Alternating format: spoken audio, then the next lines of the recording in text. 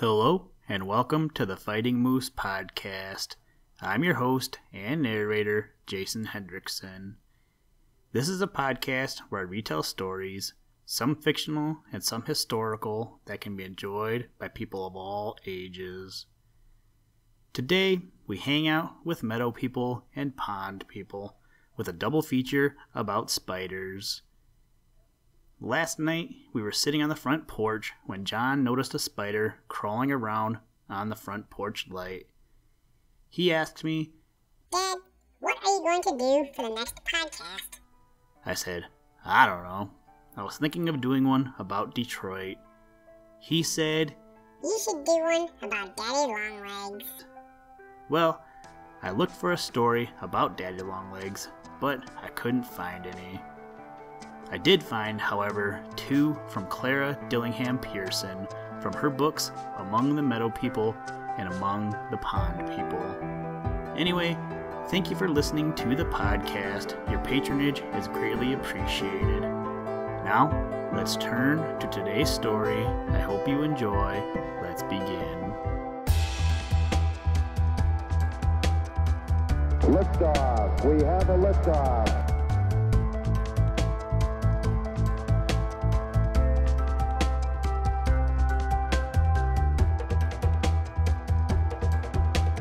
We choose to go to the moon in this decade and do the other things, not because they are easy, but because they are hard.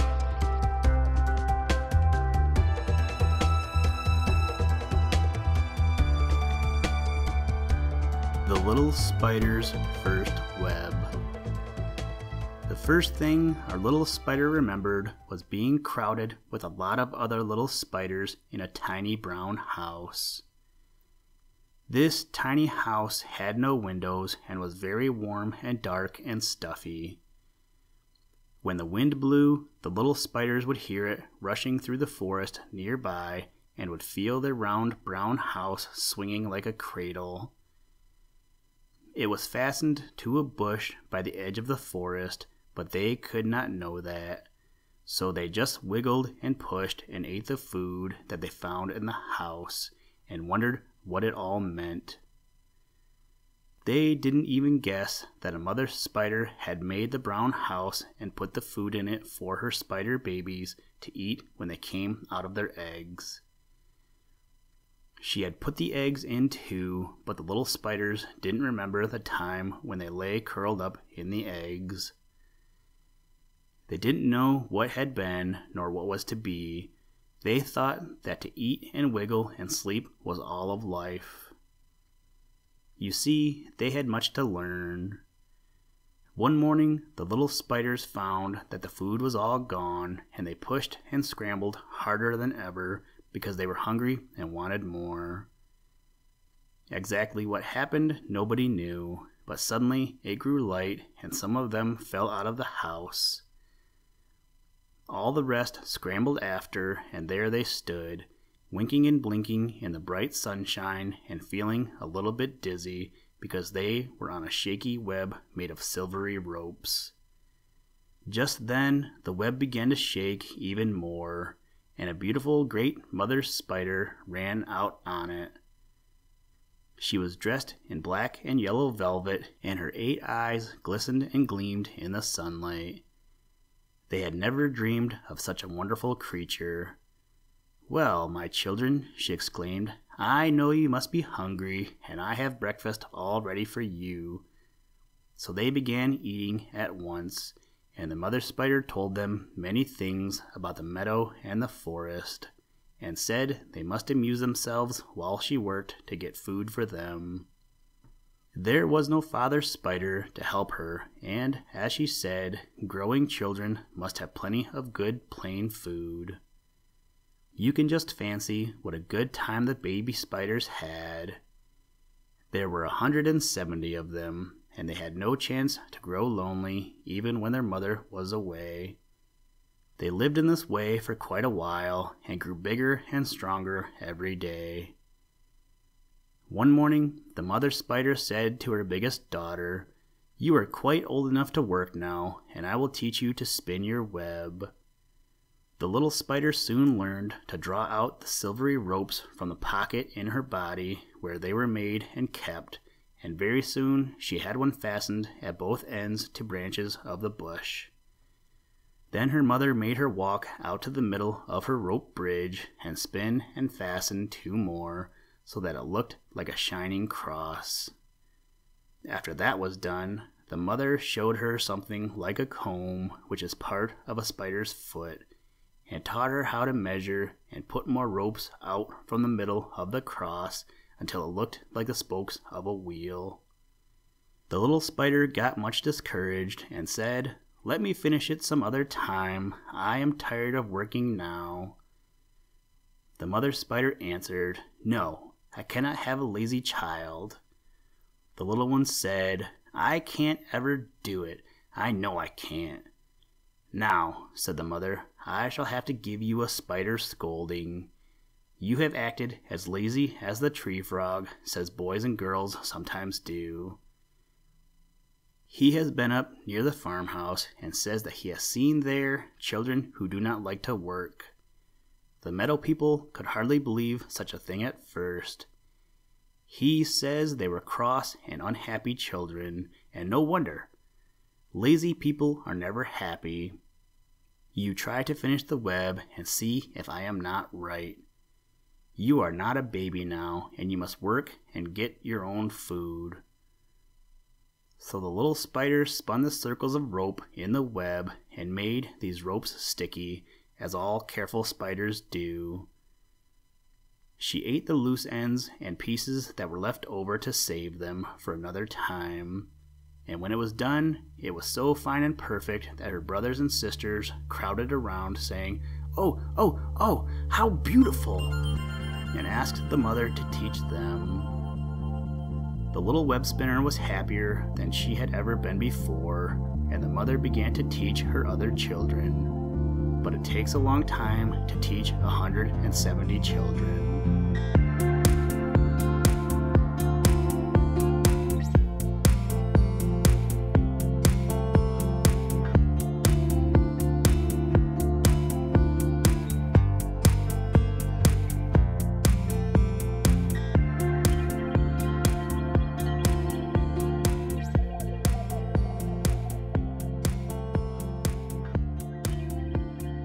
The runaway water spiders. When the little water spiders first opened their eyes, and this was as soon as they were hatched, they found themselves in a cozy home of 1 room which their mother had built under the water. This room had no window and only 1 door. There was no floor at all. When Father Stickleback had asked Mrs. Spider why she did not make a floor, she had looked at him in great surprise and said, "Why, if I had built one, I should have no place to go in and out." She really thought him quite stupid not to think of that. It often happens, you know, that really clever people think each other stupid just because they live in different ways. Afterward, Mrs. Water Spider saw Father Stickleback's nest and understood why he asked that question. When her home was done, it was half as large as a big acorn and a charming place for water spider babies. The side walls and the rounding ceiling were all of the finest spider silk, and the bottom was just 1 round doorway. The house was built under the water and fastened down by tiny ropes of spider silk, which were tied to the stems of pond plants. Mrs. Water Spider looked at it with a happy smile. "Next, I must fill it with air," said she, "and then it will be ready. I am out of breath now." She crept up the stem of the nearest plant and sat in the air for a few minutes, eating her lunch and resting. Next, she walked down the stem until just the end of her body was in the air. She stood so, with her head down, then gave a little jerk and dove to her home. As she jerked, she crossed her hind legs and caught a small bubble of air between them and her body. When she reached her home, she went quickly in the open doorway and let go of her bubble. It did not fall downward to the floor, as bubbles do in most houses, and there were 2 reasons for this. In the first place, there was no floor. In the second place, air always falls upward in the water. This fell up until it reached the rounded ceiling and had to stop. Just as it fell, a drop of water went out through the open doorway. The home had been full of water, you know, but now that Mrs. Spider had begun to bring in air, something had to be moved to make a place for it. She brought down 13 more bubbles of air, and then the house was filled with it. On the lower side of the open doorway, there was water, and on the upper side was air, and each stayed where it should. When Mrs. Spider came into her house, she always had some air caught in the hairs which covered her body, even when she did not bring a bubble of it in her hind legs. She had to have plenty of it in her home to keep her from drowning, for she could not breathe water like a fish. "Side doors may be all right for sticklebacks," said she, "for they do not need air, but I must have bottom doors, and I will have them too." After she had laid her eggs, she had some days in which to rest and visit with the water boatmen who lived near. They were great friends. Belostoma used to ask the water boatmen, who were his cousins, why they were so neighborly with the water spiders. "I don't like to see you so much with 8-legged people," he said. "They are not our kind." Belostoma was very proud of his family. "We know that they have rather too many legs to look well," said Mrs. Water Boatman, "but they are pleasant, and we are interested in the same things. You know we both carry air about with us in the water, and so few of our neighbors seem to care anything for it." She was a sensible little person, and knew that people who are really fond of their friends do not care how many legs they have. She carried her air under her wings, but there were other water boatmen, near relatives, who spread theirs over their whole bodies and looked very silvery and beautiful when they were under water.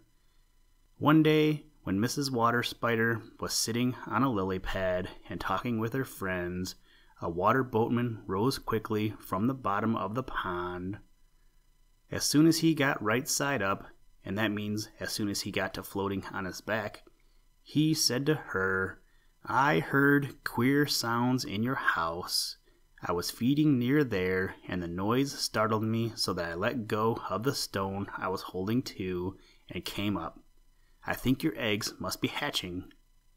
"Really?" exclaimed Mrs. Water Spider. "I shall be so glad. A house always seems lonely to me without children." She dove to her house and found some very fine water spider babies there. You may be sure she did not have much time for visiting after that. She had to hunt food and carry it down to her children, and when they were restless and impatient, she stayed with them and told them great stories of the great world. Sometimes they teased to go out with her, but this she never allowed. "Wait until you are older," she would say. "It will not be so very long before you can go safely." The children thought it had been a long, long time already, and one of them made a face when his mother said this. She did not see him, and it was well for him that she did not. He should have been very much ashamed of himself for doing it. The next time Mrs. Water Spider went for food, one of the children said, "I tell you what let's do. Let's all go down to the doorway and peek out." They looked at each other and wondered if they dared. That was something their mother had forbidden them to do. There was no window to look through, and they wanted very much to see the world. At last, the little fellow who had made a face said, "I'm going to anyway." After that, his brothers and sisters went too, and this shows how, if good little spiders listen to naughty little spiders, they become naughty little spiders themselves. All the children ran down and peeked around the edge of the door, but they couldn't see much besides water, and they had seen that before. They were sadly disappointed. Somebody said, "I'm going to put 2 of my legs out." Somebody else said, "I'll put 4 out." A big brother said, "I'm going to put 6 out." And then another brother said, "I'll put 8 out. Dare you too." You know what naughty little spiders would be likely to do then. Well, they did it. And, as it happened, they had just pulled their last legs through the open doorway when a stickleback father came along. "Aren't you rather young to be out of the nest?" said he in his most pleasant voice. Poor little water spiders. They didn't know he was one of their mother's friends, and he seemed so big to them, and the bones on his cheeks made him look so queer, and the stickles on his back were so sharp that every one of them was afraid and let go of the wall of the house, and then every one of them rose quickly to the top, into the light and the open air. They crawled upon a lily pad and clung there, frightened and feeling weak in all their knees. The dragonflies flew over them, the wild ducks swam past them, and on a log not far away they saw a long row of mud turtles sunning themselves. Why nothing dreadful happened, one cannot tell. Perhaps it was bad enough as it was, for they were so scared that they could only huddle close together and cry, "We want our mother!" Here Mrs. Water Spider found them. She came home with something for dinner and saw her house empty. Of course, she knew where to look, for, as she said, if they stepped outside the door, they would be quite sure to tumble up into the air. She took them home one at a time, and how she ever did it nobody knows. When they were all safely there and had eaten the food that was waiting for them, Mrs. Spider, who had not scolded them at all, said, "Look me straight in the eye, every one of you. Will you promise never to run away again?" Instead of saying at once, "Yes, Mother," as they should have done, one of them answered, "Why, we didn't run away. We were just peeking around the edge of the doorway, and we got too far out, and somebody came along and scared us so that we let go, and then we couldn't help falling up into the air." "Oh, no," said the mother. "You couldn't help it then, of course. But who told you that you might peep out of the door?" The little water spiders hung their heads and looked very much ashamed. Their mother went on, "You needn't say that you were not to blame. You were to blame, and you began to run away as soon as you took the first step toward the door. Only you didn't know that you were going so far. Tell me," she said, "whether you would ever have gone to the top of the water if you had not taken that first step." The little water spiders were more ashamed than ever, but they had to look her in the eye and promise to be good. It is very certain that not one of those children ever peeped around the edge of the doorway from that day until their mother told them that they might go into the world and build houses for themselves. "Remember just one thing," she said as they started away. "Always take your food home to eat," and they always did. For no water spider who has been well brought up will ever eat away from his own home.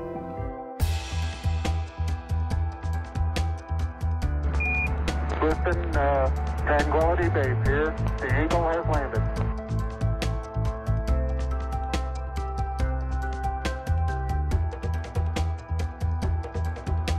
That's one small step for man, one giant leap for mankind.